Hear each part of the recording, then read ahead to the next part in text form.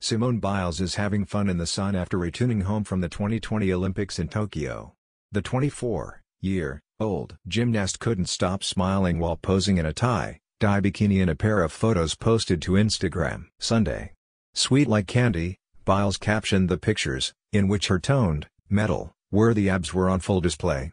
She matched her bikini with fluffy slippers, which she showed off in a mirror selfie posted to her Instagram story the same day.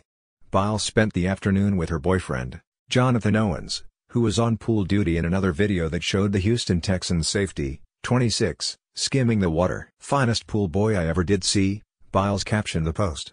Owens proved he is Biles' biggest cheerleader by celebrating her bronze medal win in the Olympic women's balance beam final event Tuesday. The medal marked Biles' 7th Olympic medal win and her 2nd consecutive bronze medal win in the event. "Words can't explain how proud I am of you right now," the NFL player wrote on his Instagram story along with a photo of Biles at this year's Olympics.